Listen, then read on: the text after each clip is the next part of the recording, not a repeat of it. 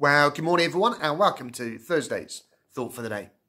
Yesterday we saw how Paul viewed completing the task God has given him as more important than his own comfort, his own safety, even his own life.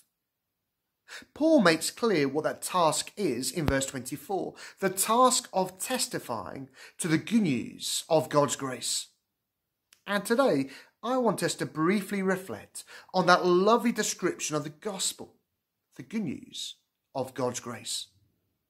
As Christians, we must remember that in a world full of bad news, we have good news to share about God's grace. Grace is God giving us what we don't deserve.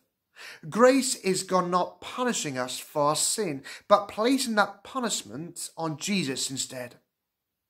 Grace is Jesus willingly going to the cross for our sake, so we may be forgiven and reconciled to God. Grace is Jesus reaching out to each one of us, whoever we are, wherever we're from, whatever we've done.